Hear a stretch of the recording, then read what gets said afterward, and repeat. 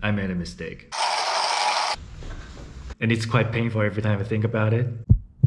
Hey, Daw-Chih here. Welcome back to my tech founder journey. Today is gonna be a busy day, a lot of things to do, and I wanna show you some stats, where I am right now, and there's some major mistakes I need to reverse. So I wanna get the day going with a little workout today. Let's get right in. I'm gonna do a little bit of pull actions today. So I'm gonna do some pull-ups and some bar movements, and I'm gonna finish it up with a quick HIIT workout just to get my heart racing a little bit.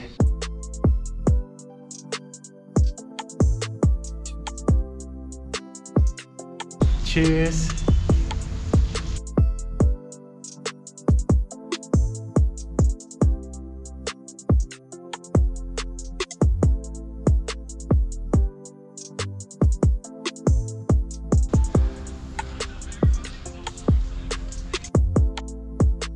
All right, just made some coffee, took a shower, feeling really good. It's time for a no BS startup update. For about 2 months, I was having a hard time finding users. I was doing a lot of cold outreach, but the growth was very slow. I was kind of thinking maybe I don't have a product market fit, but it wasn't true. At least it was too early to draw conclusions. I talked about it in my other video. I found out that there were just not a lot of people visiting the website. Organic traffic from SEO takes time to build up, and I did almost no marketing. As a result, not a lot of users signing up. Just about 2 weeks ago, I decided to run Google Ads.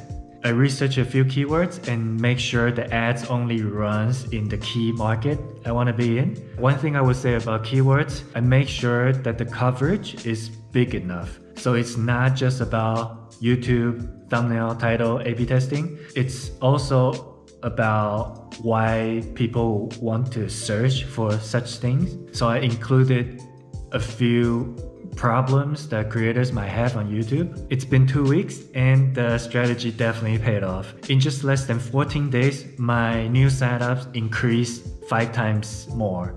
And that tells me there's definitely a need for it. The website now have about 2,000 page views for the past 13, 14 days, which is a lot better than what it used to have. And considering the fact that I run these ads with very tight budget, I think it pays off quite well. Google Ads is definitely one of the growth hacks in my toolbox. I would definitely recommend. Now that I got some tractions, the next step would be finding out how to convert signups into paid customers. I will experiment different ways to check out, different pricing, different discount and free trials.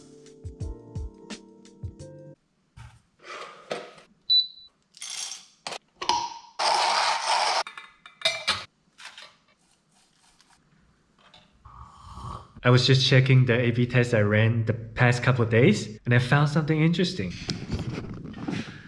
I've been running a few tests on my previous video, and this is what happened. You see, at the beginning, the view was growing pretty linearly, and then it stopped growing quite a bit. That's where I started running A/B tests on thumbnails. And because I was able to change it to a better thumbnail, the plateau ended, and then it started growing again and again.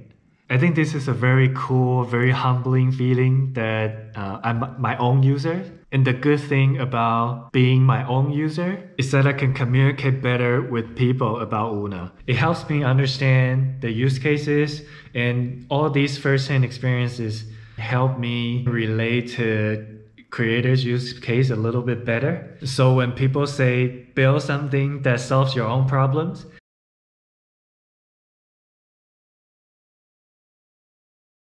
this is probably the biggest mistake I've made so far. And it's quite painful every time I think about it. So this is how the story goes. A YouTuber replied my cold email.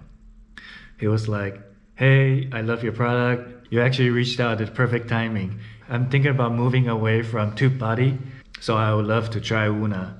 And this was, of course, awesome news. So if you don't know, TubeBuddy is one of the biggest platform in the YouTuber space. They offer a lot of analytic tools, A/B testing being one of them. So it was really great to hear that a very accomplished creator on YouTube wanted to switch to Una. And then he went on saying he will only give it a try if he can get at least 6 months of free trial, and all his team members needs to be able to use it for free. I was so excited about the whole thing. Having a team plan was also part of the pricing that I have in mind. At that time, the team plan didn't exist.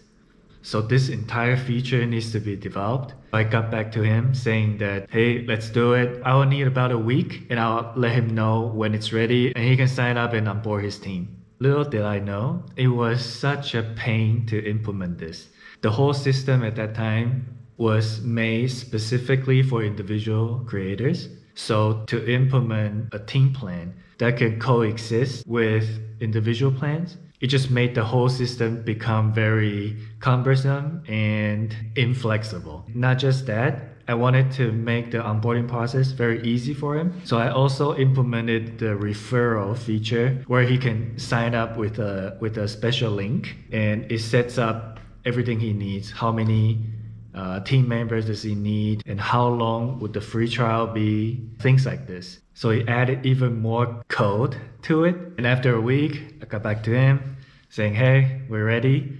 Weeks and weeks passed. I never heard from him. He never signed up. I got ghosted. At the end, there's just this big chunk of code and database schema change sitting there.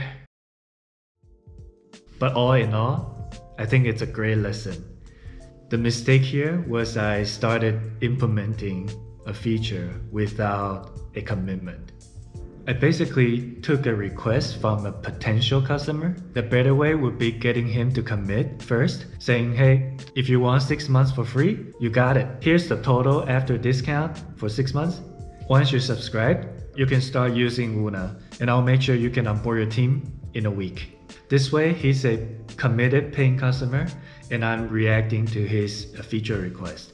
And also the sale will happen faster instead of giving him a week to think about it and eventually he dropped out. It was just a bump in the road and I learned a valuable lesson. No biggie. And now I'm gonna undo the feature.